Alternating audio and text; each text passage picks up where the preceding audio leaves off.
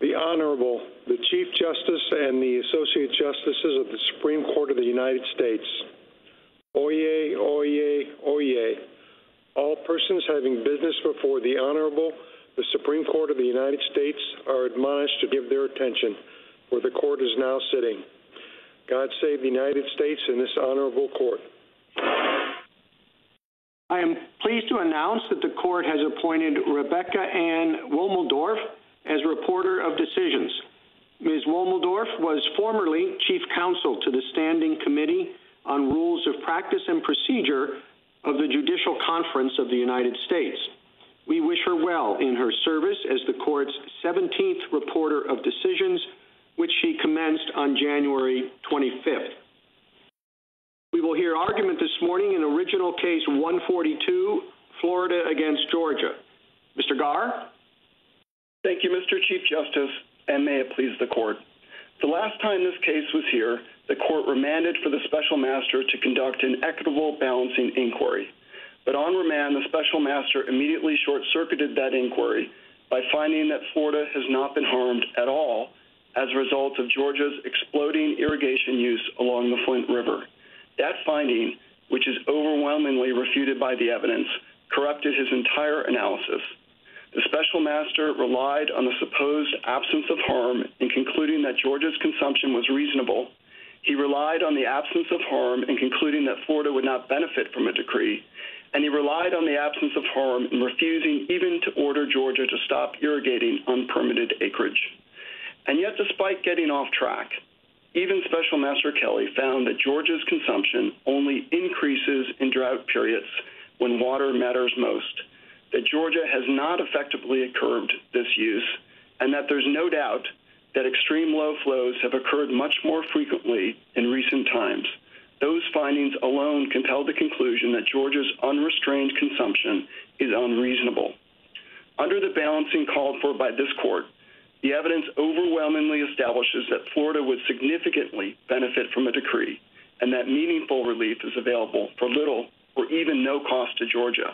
In fact, hundreds of additional CFS inflows could be generated at zero cost simply by halting illegal irrigation, eliminating overwatering, and scheduling irrigation to maximize its impact. That water in itself could prevent the extreme low flow conditions that decimated the Apalachicola in 2012, a huge benefit. Denying relief in these circumstances not only would be a death sentence for Apalachicola, but would extinguish Florida's equal right to the reasonable use of the waters at issue. I welcome the Court's questions. Mr. Garre, how should we analyze the case if we think, based on the record, that Georgia contributed to the collapse of the oyster harvest, but not enough to cause that on its own? That the situation is like that on Murder on the Orient Express. A lot of things took a stab at the fishery: drought, over-harvesting, Florida regulatory policies, but also lower salinity that was caused by Georgia's use of the water. But you can't say that any one of those things is responsible for killing the fishery.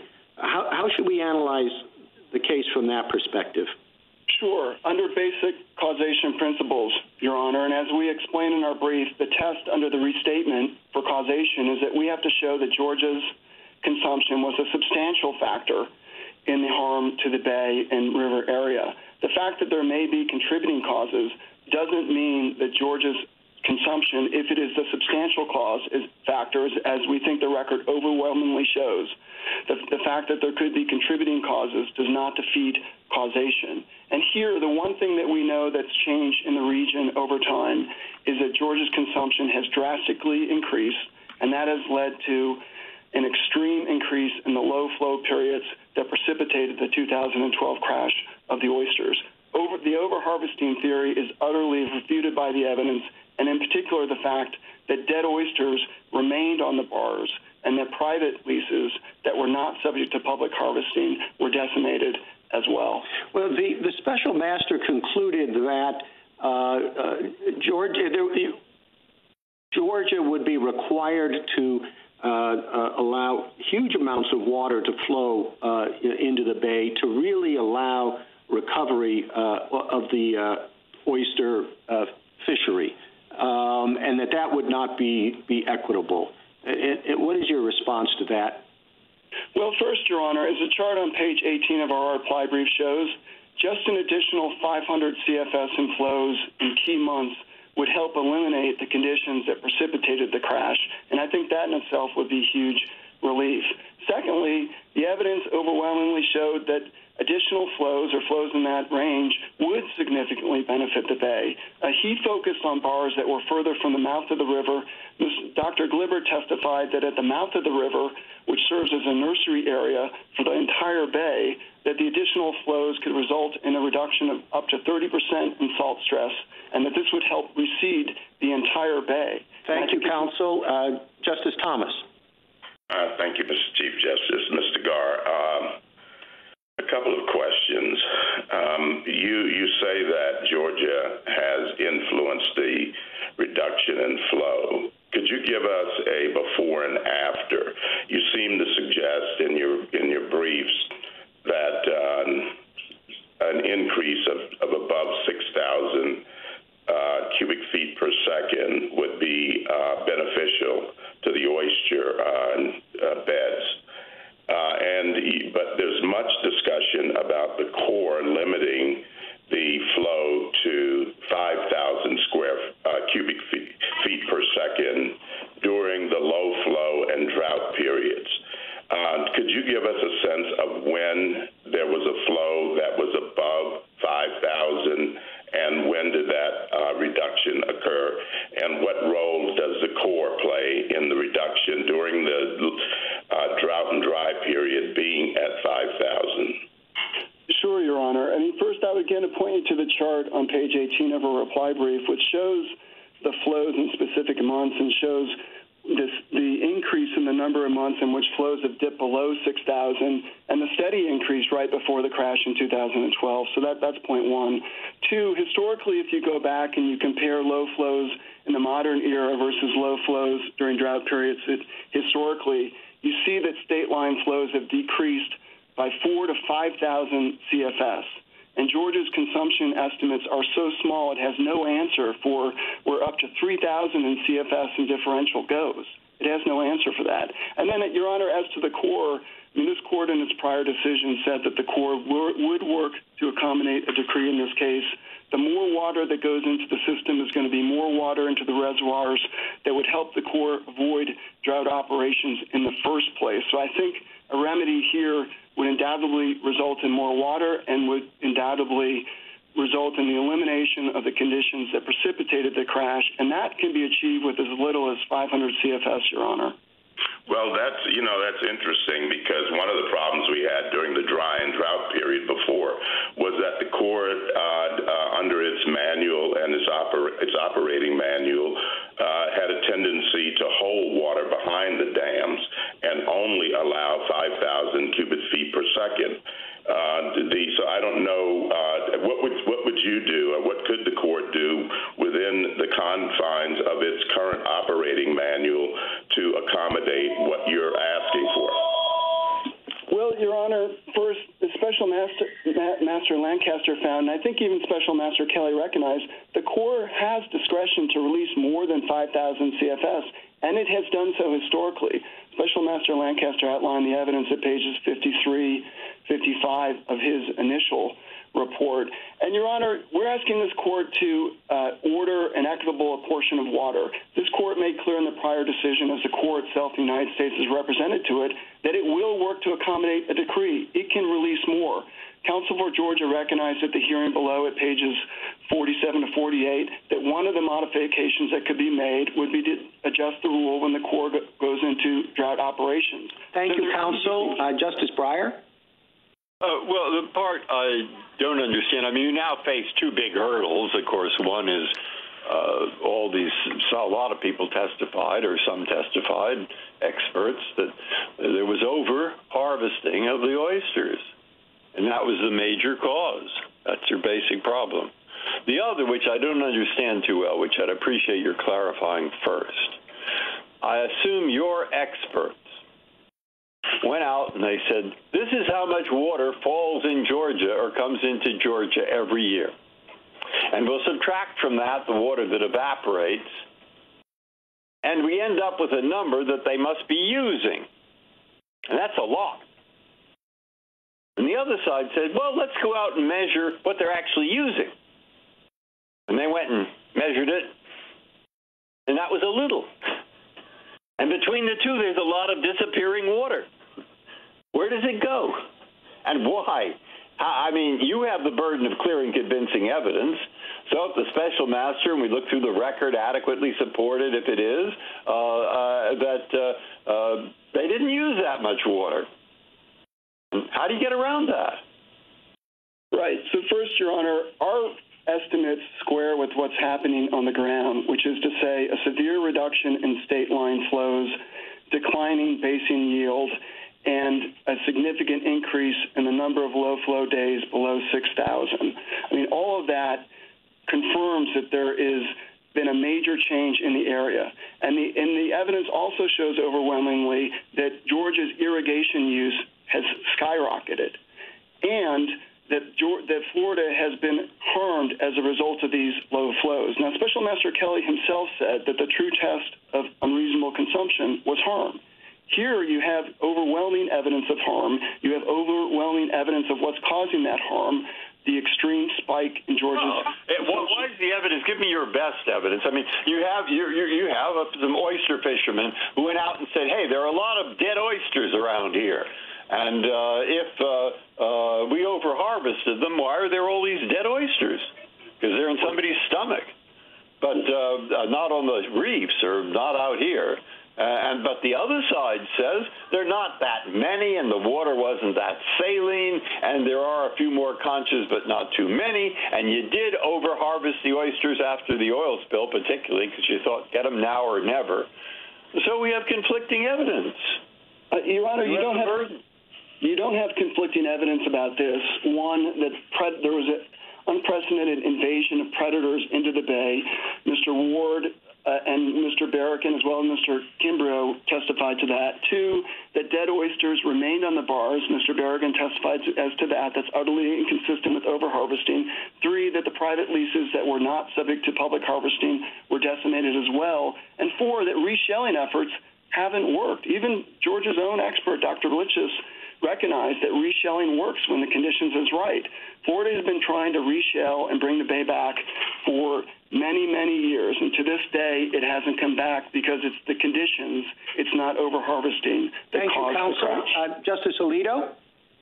This is about the most fact-bound case that we have heard in recent memory, and we have two comprehensive reports by two outstanding masters, and they are not, to put the point perhaps mildly, not entirely consistent on a number of key points. What do we do with that? So, Your Honor, ultimately this court has responsibility as fact finder and would take de novo review of all the evidence. Now, you're right. I mean, the special masters reached diametrically opposed conclusions. We think the fact that Special Master Lancaster actually sat through the trial, heard the cross-examination, is very important. But ultimately, this court has to make its own findings, and that's what we're asking it to do. All right. To follow up on the point that Justice Breyer was exploring, which is the cause of the collapse of the oyster beds, there's conflicting evidence. You have evidence from Dr. Berrigan and Mr. Ward. The other side has evidence from its expert, Dr. Lipicius. But what about hard scientific evidence about salinity? What is the maximum salinity for healthy oyster beds? What was the salinity in 2012 at the time of the collapse? What is it today, et cetera? Right. So Dr. Greenblatt, Dr. Kimbrough, and Dr. Glibbert all testified as to that, Your Honor. Dr. Glibbert testified that the normal range at the mouth of the bay is 0 to 5 parts per thousand. And that's significant because the remedy that we're talking about could result in an increase of one part per thousand or more, which would mean a 20 to 30% decrease in salt stress at the mouth of the bay. And so Dr. Greenblatt also testified about the salinity conditions. And this is all very similar to what happened in New Jersey versus New York, Your Honor, where this court ordered an equitable apportionment under very similar conditions in order to protect New Jersey's oysters. Yeah, well, what was the salinity at the time of the collapse?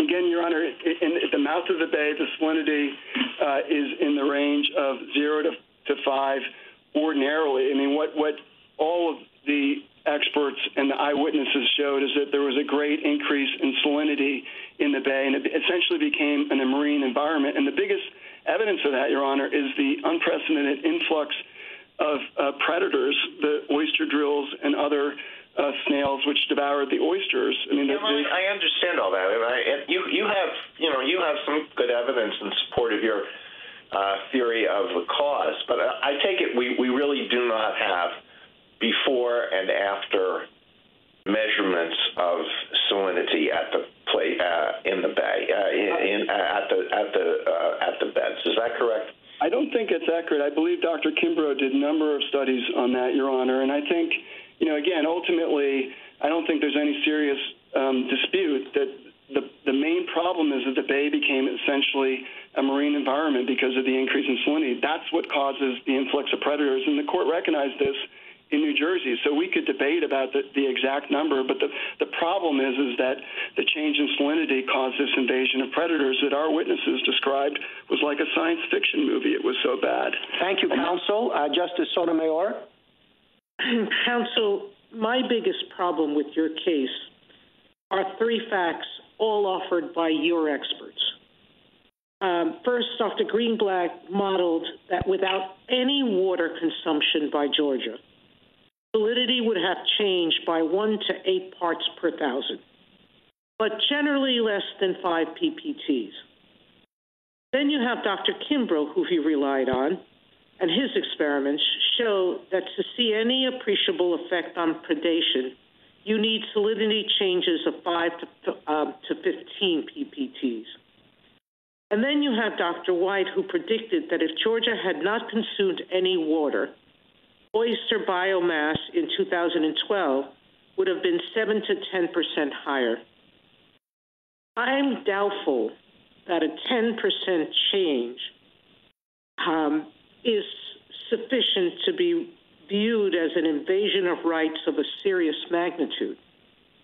It's hard to imagine how water consumption, that at most by your own experts, contributed less than 10% to your problem, to Florida's problem. How would that justify the use of an equitable remedy?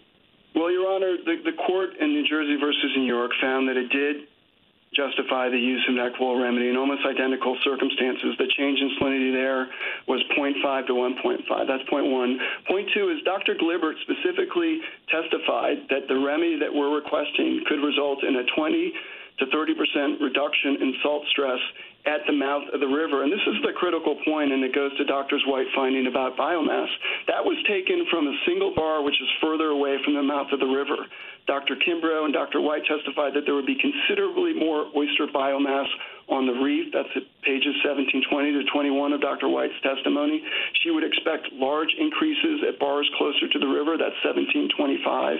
But counsel, Dr. White was your expert. She was, Your Honor. And so why didn't she do the test there?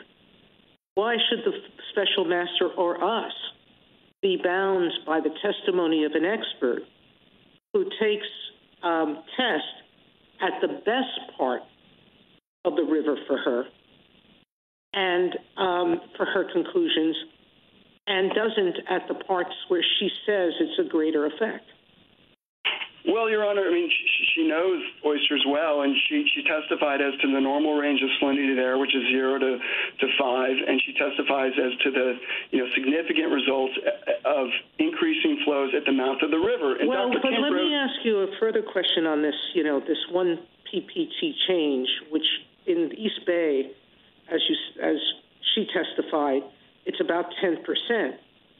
But I don't know where the expert testimony is that 6 ppts as opposed to 5 is bad for oysters, or is what caused the the decrease here. Your own experts, Dr. Kimbrough and Dr. White, said that at least 12 or 15 ppts is actually optimal for oysters. Your Honor, I would point you specifically to Dr. Glibbert's testimony at pages 1869 to 70, where she testified that the remedy we're talking about would result in a 20 to 30% decrease in salt stress, and this would have many positive feedbacks. Dr. Kimbrough said that there would be much more pronounced benefit as you move closer to the river, and that this could help reseed the entire bay. This is at 15. Thank you, counsel. Justice Kagan. Mr. Garre, you said a while ago that Florida would benefit from as little as 500 CFS. And I didn't get that in your briefs. You know, in your briefs, it didn't seem to me that you made an argument that less than 1,000 CFS would make any difference in the bay. So where is this 500 coming from? What's the evidence that you have that 500 CFS would matter? Sure. If you look at the chart on page 18 of our reply brief, it shows how the 500 CFS would bump flows above 6,000. And the one thing you can see from the record is that historically what happened before the crash is you had extreme frequency of low flows below 6,000. So the 6,000, which Dr. Hornberger and Dr. Allen testified was a biologically important threshold, Hornberger at paragraph 46 of his pre-filed direct, Allen at paragraph 32, that would help avoid the conditions that precipitated the crash.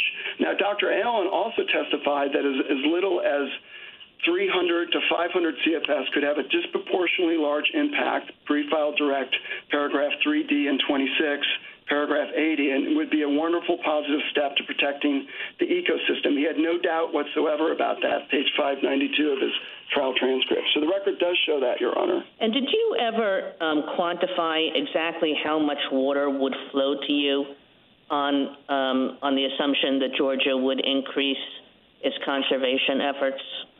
That seems to be a gap in the record, that there's no quantification of that, pretty important measure.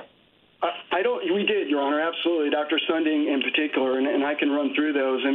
Halting illegal irrigation and enforcing permits would result in 125 to 151 CFS. That's paragraph 47 of his pre-filed direct. Eliminating overwatering would be an additional 341 CFS. FX 801 at 2.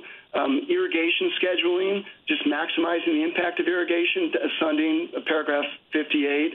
Masters, his testimony at 368. That would result in significant savings as well, up to 200 CFS. And then eliminating farm pond irrigation itself could result up to 300 CFS. Sunding testified this at his tables 4 to 6 on page 44 of his testimony. All of those, I might add, would cost Georgia nothing or very little. And those statistics that you just gave to me, does that take into account the Corps' operations or not? Well, no, this is the water that could be generated, Your Honor. The separate question of the water going through, and I guess I would point you to what the court said in the prior decision, that the Corps would work to accommodate any decree. We're sort of in a chicken and egg situation here, but I don't think the Corps made clear last time, and it made clear its brief again here, that if this court orders a decree, it would accommodate that decree, and the easiest way to do that would be to exercise the discretion it has to allow additional water through. Thank you, Mr. Garre. Justice Gorsuch. Good morning, Mr. Garre.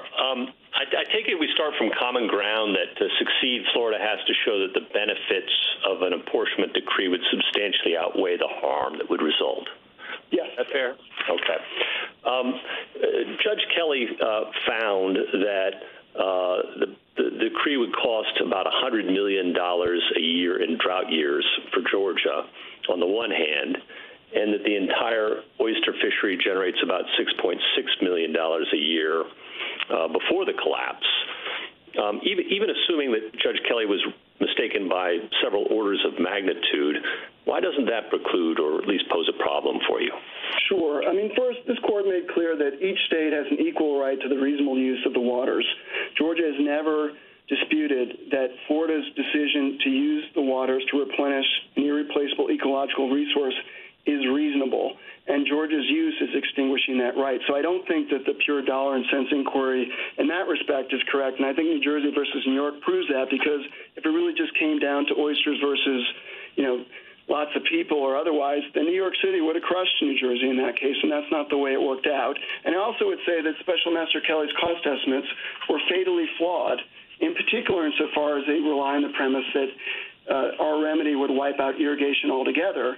And I would urge this court, if you read one thing from the record, please read Dr. Stavins' cross-examination from pages 4453 to 4468 and 4490 to 95.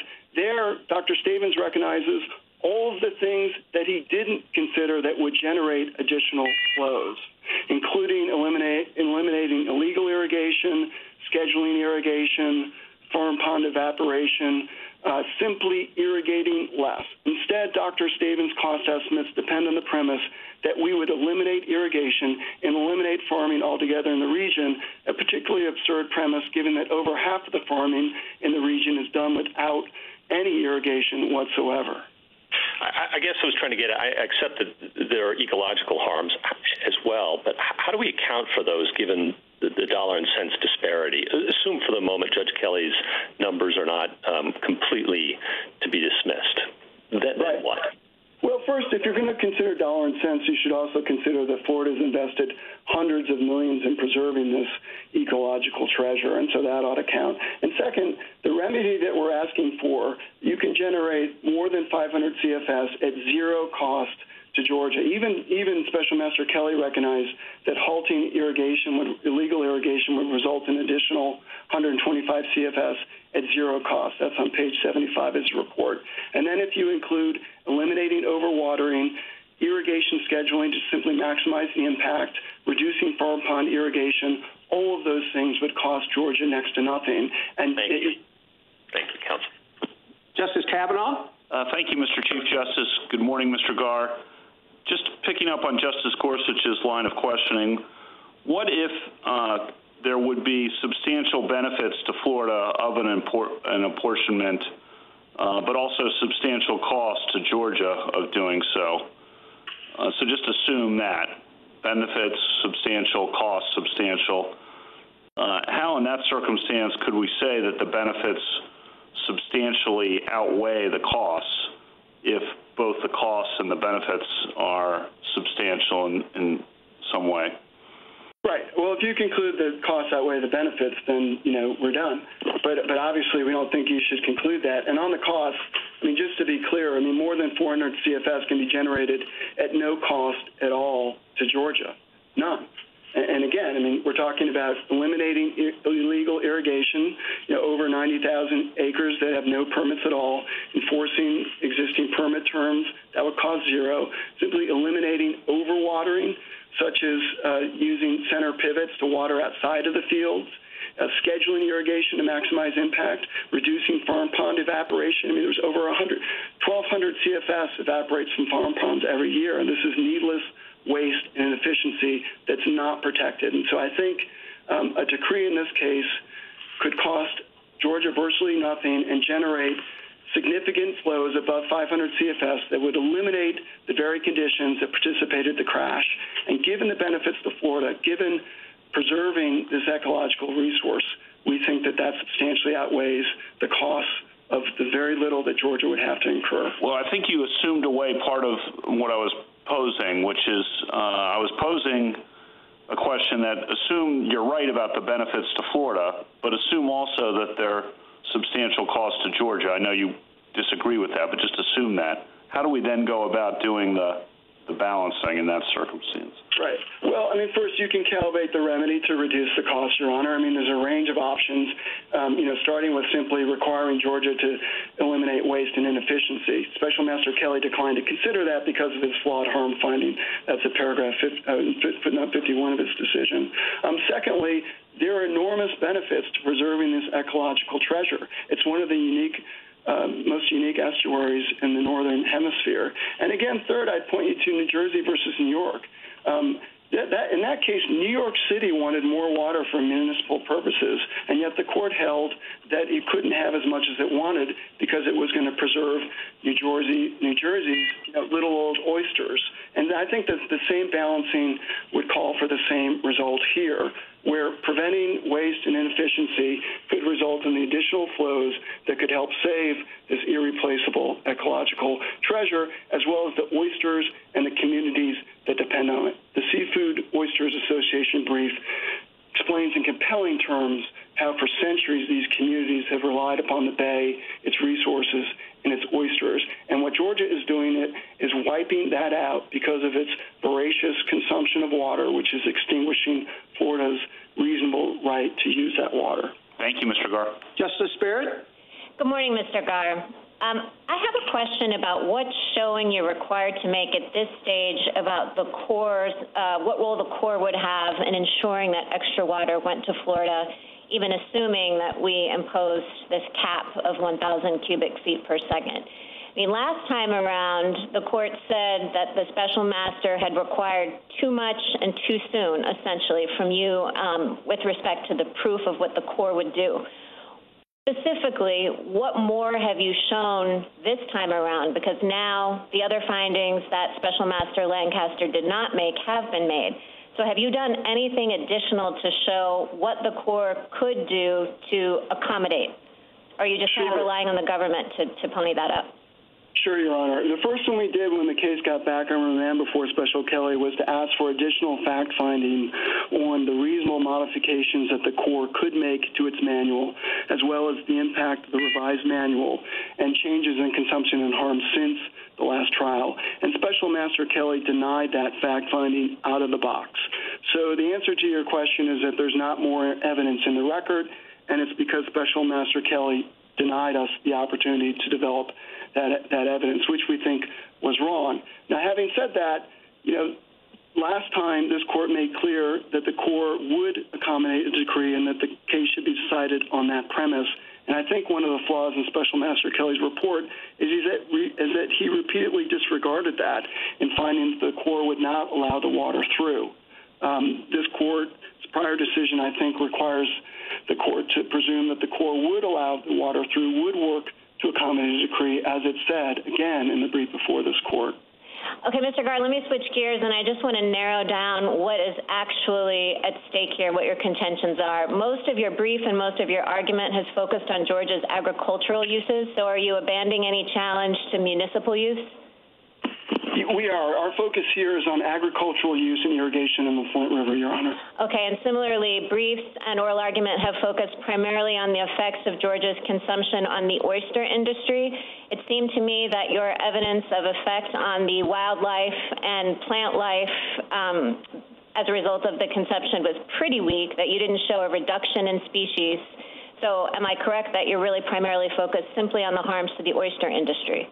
No, Your Honor. We do think that harms to the river area are significant as well. And, we pointed to evidence about the sharp decline in tree species in particular. But that's predated, right? Those charts were from, between 1976 and 2004? Well, I think that Dr. Allen, as well as Dr. Klondorf, describes the harms, over time and in more recent periods. I mean, what's happening is that sloughs are becoming disconnected, and in particular, mussels are drying up.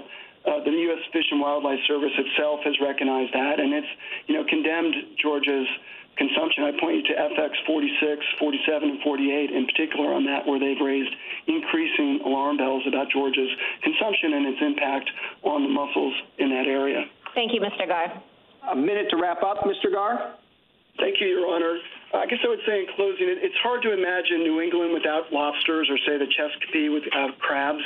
But in effect, that's the future that Apalachicola now faces when it comes to its oysters and other species. And yet, just to be clear, no one is asking or saying to Georgia farmers, sorry, you can't grow your crops anymore because there's no water left for you. Under the decree Florida is requesting, all farmers could continue to grow their crops. A decree would simply require them to prevent outright waste and adopt more efficient measures to save water while still irrigating. That's hardly asking too much. As this court stressed in its prior decision, Florida has an equal right to the reasonable use of the waters at issue.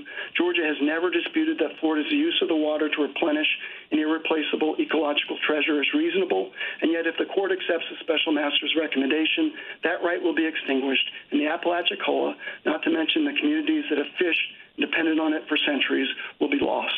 Thank you. Thank you, counsel. Mr. Primus? Mr. Chief Justice, and may it please the court. Florida's petition should be denied for a very basic reason. Simply put, Florida failed to prove its case. On this record, after a 5-week trial, Florida has not shown by clear and convincing evidence that Georgia caused Florida's alleged harms. And Florida also failed to show that the benefits of the decree it seeks substantially outweigh the harm it might cause. Florida's oyster allegations prove the point. Florida failed to demonstrate that Georgia's water use caused the oyster collapse. Instead, the record shows that Florida allowed oyster fishing at unprecedented levels in the years preceding the collapse. As one Florida official said at the time, they bent their oyster fishery until it broke. To remedy this self-inflicted wound, Florida asked the court to impose draconian caps on Georgia. But a 50% cut in irrigation would cost hundreds of millions of dollars to Georgia, and all for an increase in oysters of about 1%. This same problem, massive costs on Georgia to provide negligible relief for Florida, cuts across every aspect of Florida's case. Granting relief on this record would be the very opposite of equity. Georgia is home to more than 90% of the population, 98% of the jobs, and 99% of the economy in the ACF basin.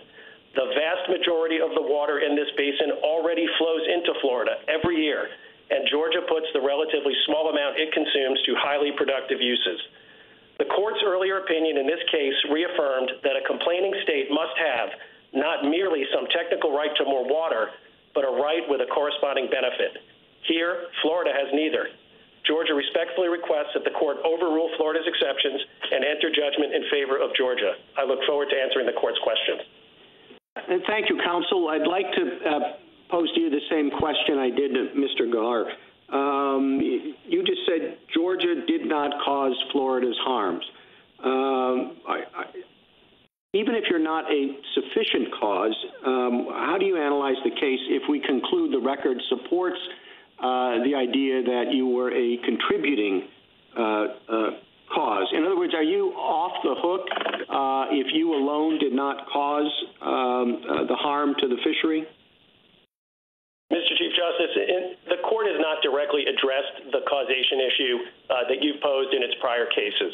On this record, the court need not actually decide it because Florida hasn't proven causation by Georgia under any standard that's been proposed, and certainly not the substantial factor. Right. Well, that's of course avoiding the question. Assume I read the record differently than you do. Understood, Chief Justice. The court's opinions do suggest a greater level of directness than Mr. Garre suggested, given the interest at stake between states and the natural resources that they share. This court's decisions are more consistent with a higher level of causation on the state whose conduct is being challenged. So if you're, a 20% cause, maybe that's not enough. But if you're a 40% cause, that can be enough to move to equitable apportionment?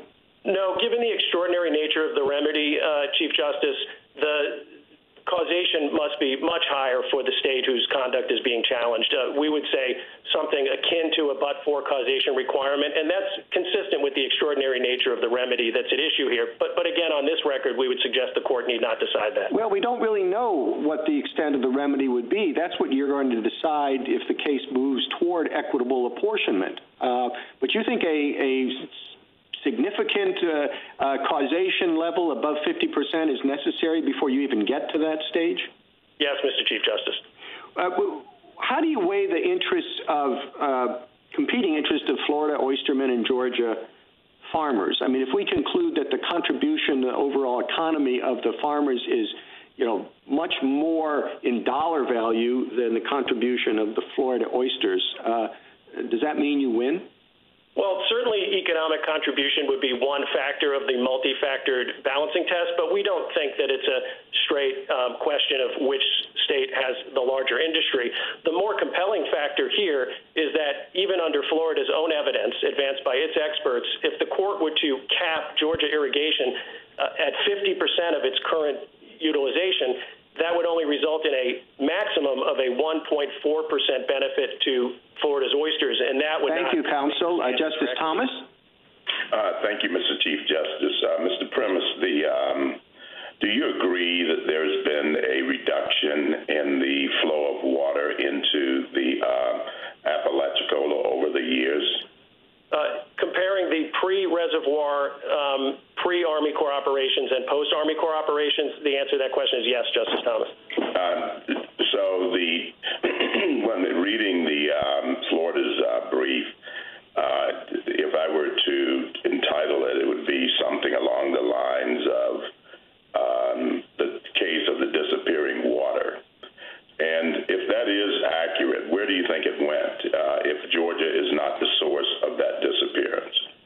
Certainly. The water is not disappearing. The first point I would make is that Florida is making a completely inapt comparison by comparing the ACF basin prior to the building of the dams and reservoirs and the Army Corps operations post. The Army Corps has the overriding influence in the amount and timing of flow from Georgia into Florida, and the reason that there are more days closer to 5,000 is because the Army Corps is controlling those flows in a way that did not exist previously. So it's not disappearing. The water would be in reservoirs.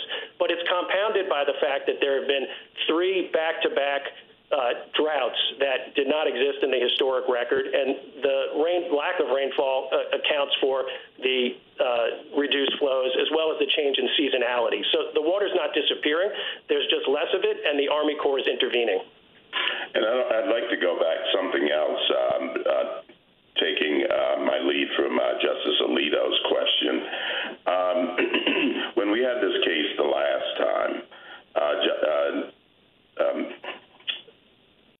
the Special Master Lancaster focused on redressability, and of course the court thought that we should go beyond that. But there are pieces of his findings or portions that suggest that Georgia, particularly the agricultural area, caused some harm. And Judge Kelly now seems to come out the other way. And the question is, I think Justice Alito's question is appropriate. What do we do with that apparent inconsistency? Yes, well, Special Master Lancaster specifically reserved on causation, and Special Master Kelly was charged with looking at that very question, including how much water is Georgia using, how does it use it, and what would happen if it used less. And so what Special Master Kelly found, which was highly supported by the record, is that the irrigated acreage connected to the Flint River and the upper Florida aquifer has not exploded in the way that Georgia suggests. It's flat from the period of 2004 to 2014. Georgia's own experts said that 80% of Georgia farmers underwater. And at present, they are using the water very efficiently with center pivot irrigation systems that have been upgraded to 90% efficiency. And there's been a moratorium on new permits since 2012. So, Justice Thomas, I would say that Special Master Kelly's findings are detailed and supported by the record. And while the court usually pays tacit respect and defers to Special Master Kelly or to a Special Master, in this case, it's all documented for the court to see and can reach that conclusion on its own. Thank you. Justice Breyer? Well, I have 2 questions and one totally irrelevant question. The first was Justice Thomas's. How can there be these big discrepancies in how you measure this water that's being used by Georgia? I mean, huge discrepancies. I don't understand that. Anything you want to say further, fine. And the second is, how can there be these oysters all over the place when they go out and look, and there are loads of dead oysters all over, and they say, well, actually, no, it's overfishing that caused it all. Well, if you overfish them, you catch them. And my third question, which is absolutely irrelevant, this has been going on for years, and Florida thinks that it wouldn't cost Georgia much to remedy the situation. Maybe Georgia has a different view, but has anybody ever tried to work out that Florida would pay something to Georgia to solve the problem? Has anybody ever tried is only my question there. You don't have to answer it if you don't want to, but the first two I'd like to know. Well, let me try the first two first, given the limited time. Justice Breyer, with regard to the oysters, I would refer the court to the expert report of Dr. Lipschitz, and what he found was that the actual data collected by Florida officials who were responsible for managing the oyster resource did not document elevated levels of dead oysters and did not document elevated levels of predators in 2011 and 2012, the period leading up to the collapse.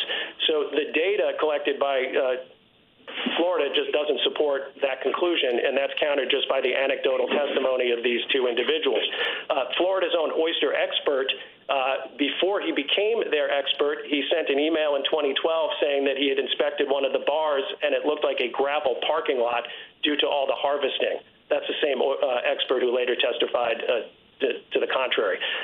So the data just doesn't support it. And in addition, Dr. Lipschitz found that the bars that were heavily fished collapsed, and the ones that were not heavily fished, even with elevated salinities, survived, and some of them even thrived. With regard to the data on how much water is consumed, I would note that the two experts that Florida hired to conduct that analysis both conceded that their models had inherent errors ranging from 2,000 cubic feet per second to 10,000 cubic feet per second, which exceeds the total amount that Florida claims Georgia utilizes. So those models that they used and put forward the numbers are worthless from a scientific perspective.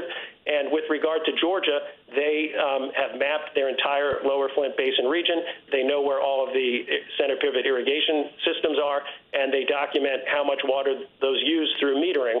And so they have a very detailed and a specific and well-grounded basis to do this from the bottom up and come up with reliable estimates.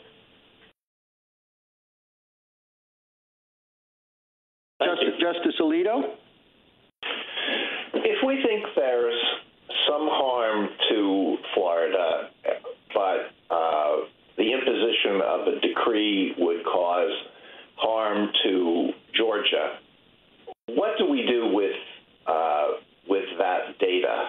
If it's just a matter of calculating the dollar value of Georgia agriculture and the Florida oyster and seafood industry, that's pretty straightforward. But Mr. Garre appropriately mentions that what is at stake is a precious ecosystem. So how do we take that into account? And in answering that, maybe you could answer this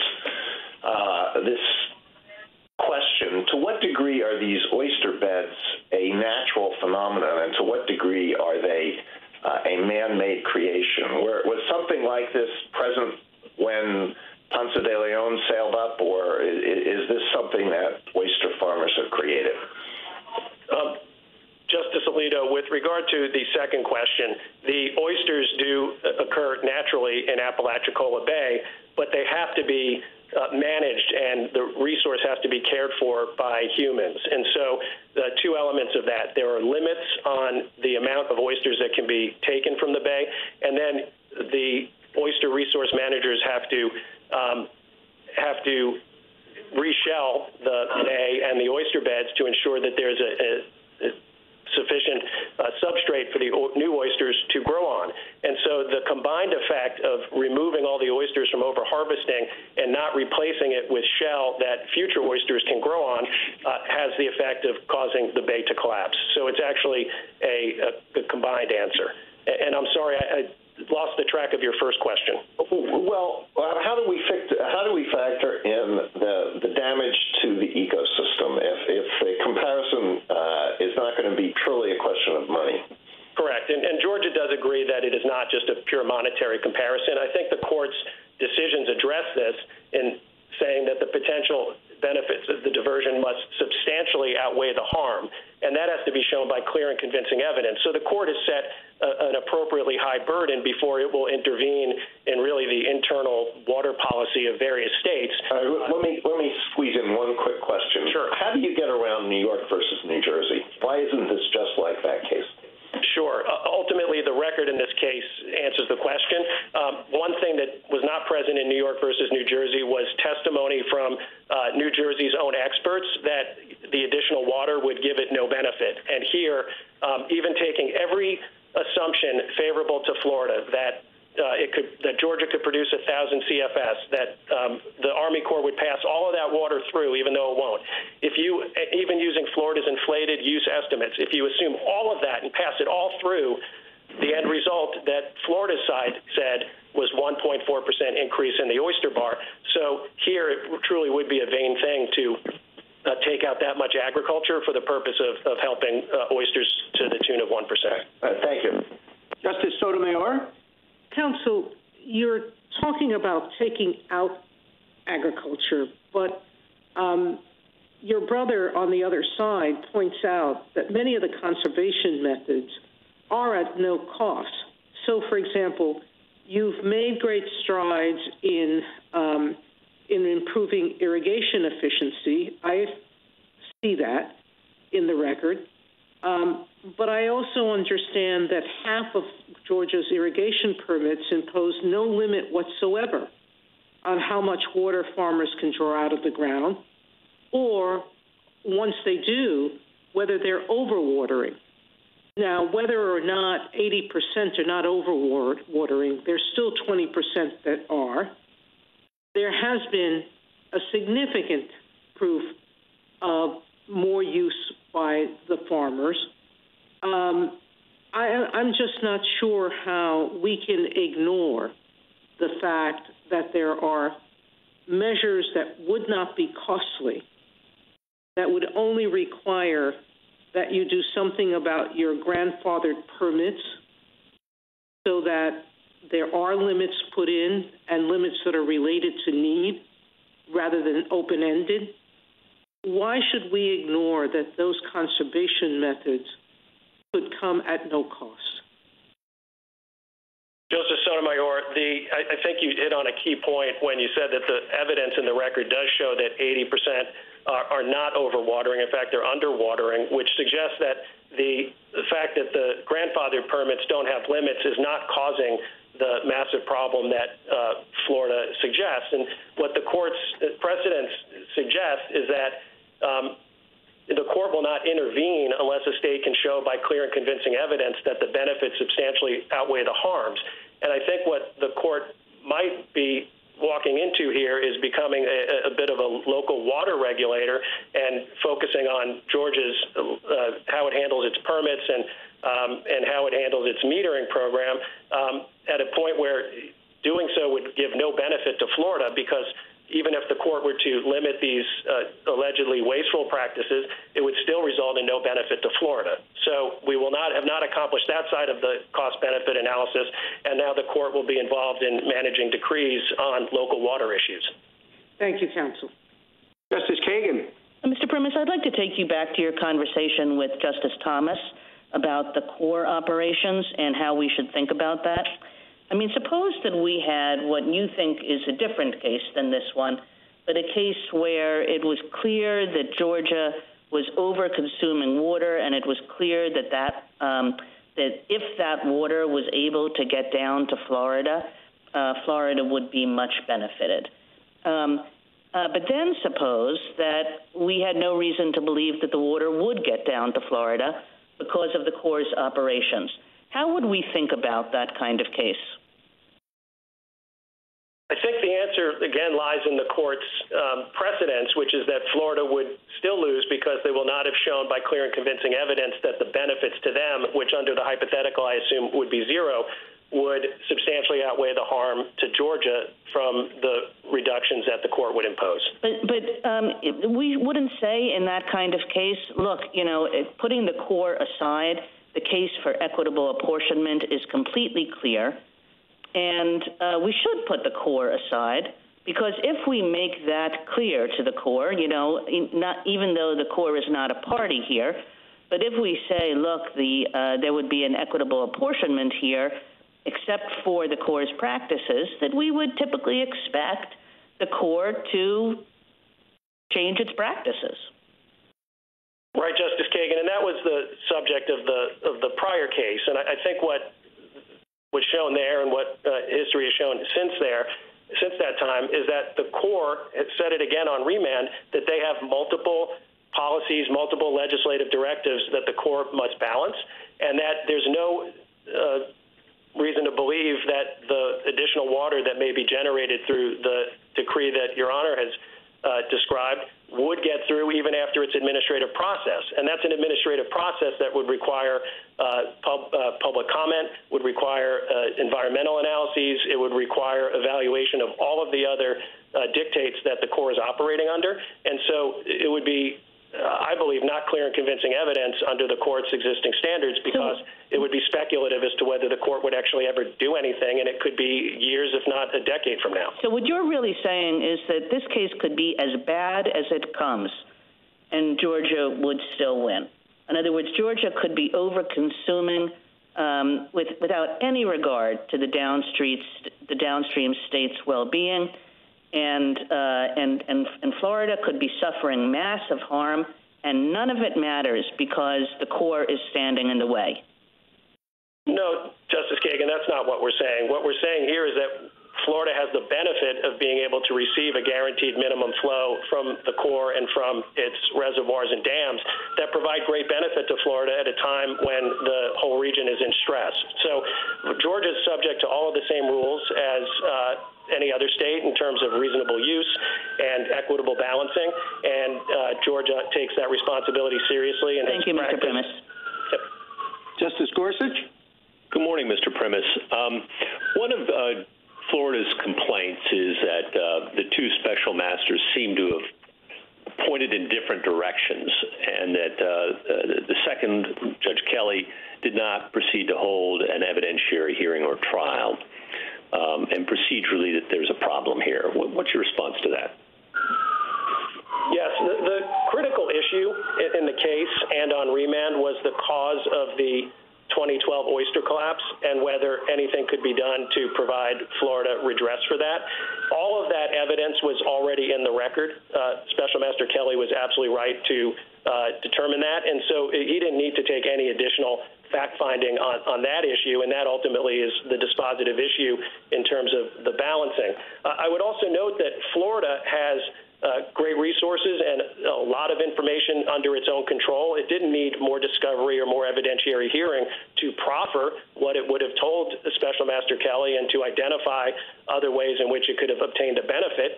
It had no evidence to suggest that. So they didn't put forward a compelling reason or record for Judge Kelly to open the record again, and for the issues that were driving the result in the case and needed to be considered, he didn't need to.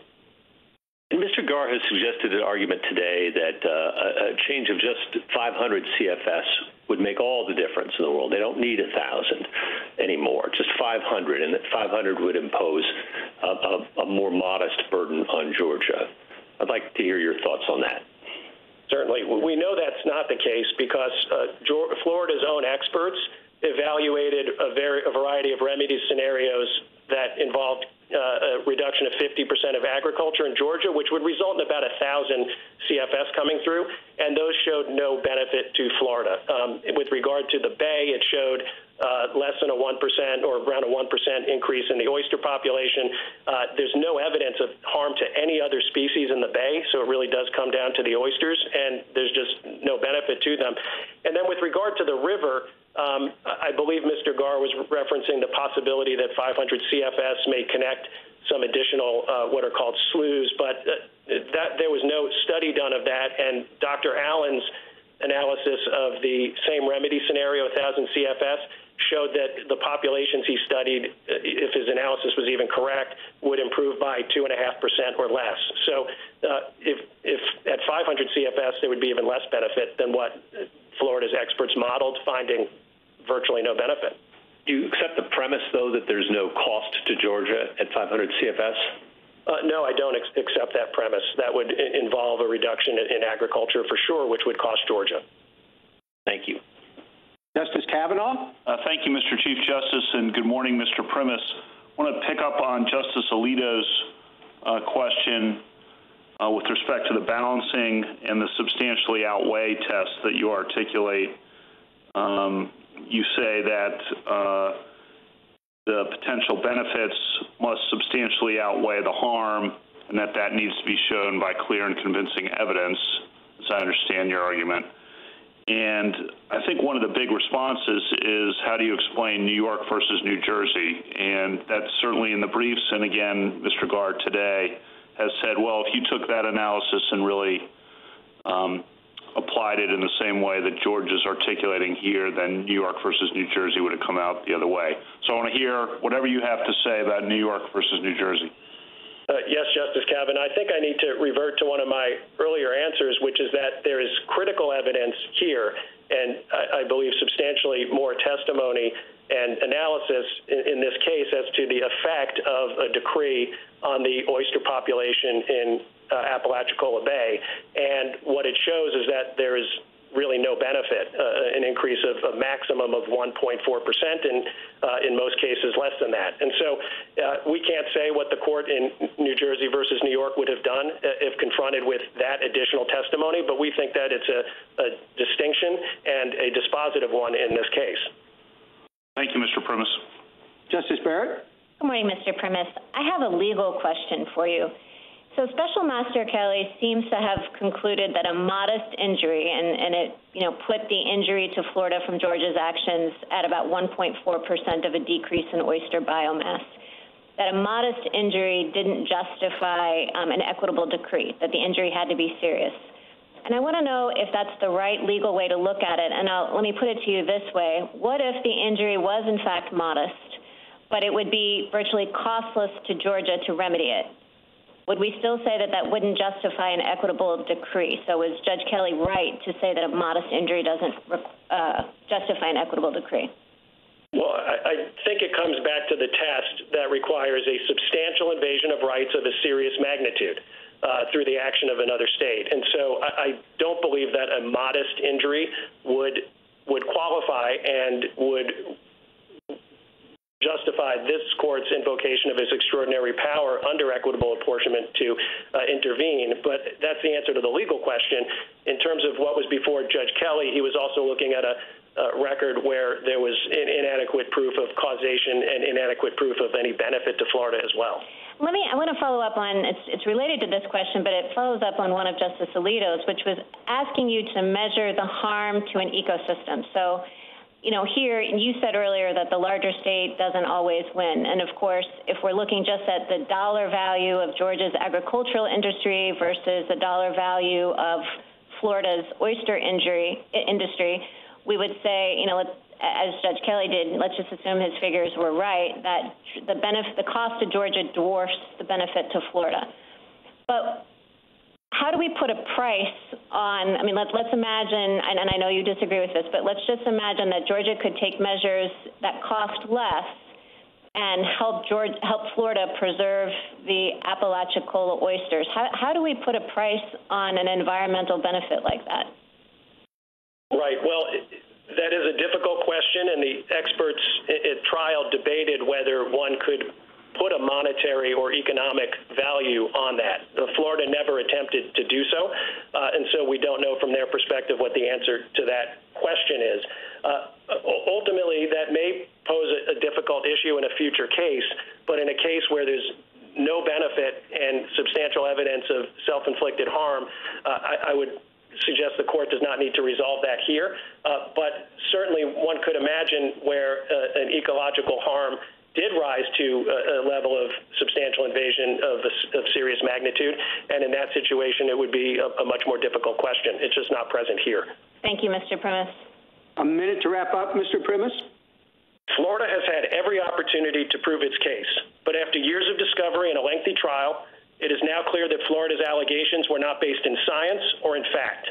Instead, Florida's own evidence at trial showed that even draconian caps on Georgia's water use would cause hundreds of millions of dollars in harm to Georgia and yield no benefit at all to Florida or its oysters.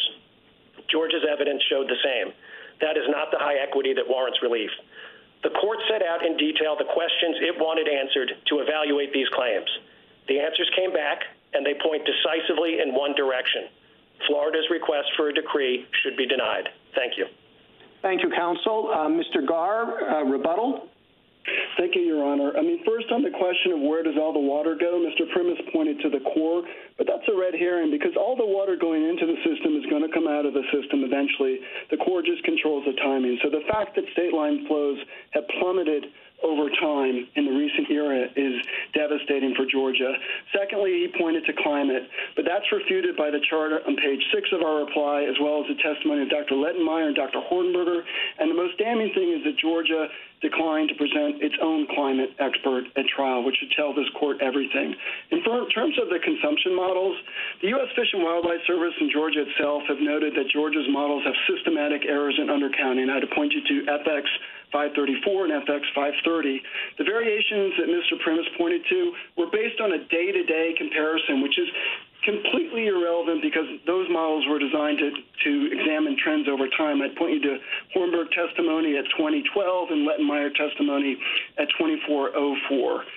On the 1.4% oyster mass, that's a red herring too, because that dealt with one bar which is further away from the mouth of the river, and the evidence from Glibbert and Kimbrough and White was that there would be much more pronounced benefits at the mouth of the river, and that could reseed the entire bay. On the 500 CFS, eliminating the conditions that precipitated the crash is a huge benefit. And notably, Mr. Primus has no answer to the chart on page 18 of a reply, which shows how just 500 CFS can do that. And then as to the cost of the 500 CFS, again, Mr. Primus pointed out that this would reduce irrigation. That's completely false. As his own expert admitted in his cross-examination, Dr. Stavins at 4468. And more damningly, Dr. Stavins admitted from 4453 to 468 that he didn't consider any of the cost-efficient measures that could be taken at zero to no cost. And so on this, there's just a dearth of evidence for Georgia. On New Jersey versus New York, the difference here is that in New Jersey, they were debating what might happen. Here we know what has happened. The oysters, one of the most famed oyster fisheries in the nation, have been devastated. The benefits here and the need for the decree are overwhelming. And New York City there would trump anything that Georgia has to offer here.